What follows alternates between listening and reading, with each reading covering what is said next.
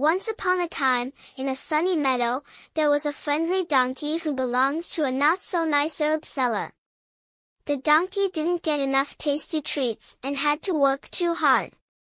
So, he decided to ask Jupiter, the kind and wise god, for some help.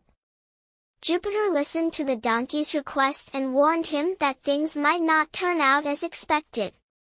But the donkey was determined, so Jupiter found him a new home with a tile maker. The donkey was excited at first, but soon he realized the work was even harder than before. Feeling a bit unhappy, the donkey went back to Jupiter, asking for another change. Jupiter, reminding him it was the last time, found the donkey a new master, a tanner. But, oh dear, the donkey soon discovered that tanners deal with hides, and that meant even more trouble for him.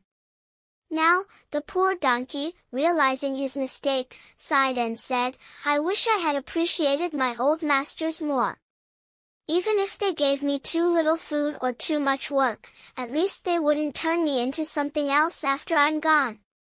And so, kids, the story teaches us to be grateful for what we have and not to YSH for things that might not make us as happy as we think.